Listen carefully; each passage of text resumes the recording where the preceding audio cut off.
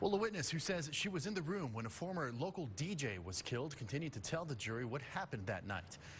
KTSM 9 News reporter Stephanie Shields has been in the courtroom all day. She joins us live in downtown El Paso with the latest. Stephanie. Marinda Palacios is facing criminal charges for failing to report a felony. This is because she did not report the shooting when this happened. Her testimony today is a plea deal to get those charges dropped. Palacios told the court she spent 2 days with Madrigal, drinking and hanging out, while Hernandez, her estranged husband, was texting her. She said Hernandez showed up to Madrigal's apartment on the evening of the murder.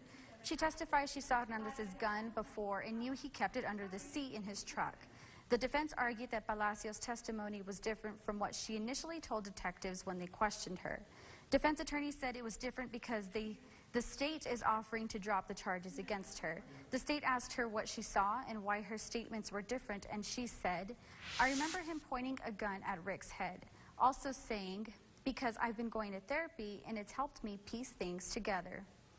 The court is in recess until tomorrow morning because the judge wants to allow the state some time to review the new evidence presented by the defense. For now, live from the El Paso County Courthouse, Stephanie Shields, KTSM 9 News. All right, thank you.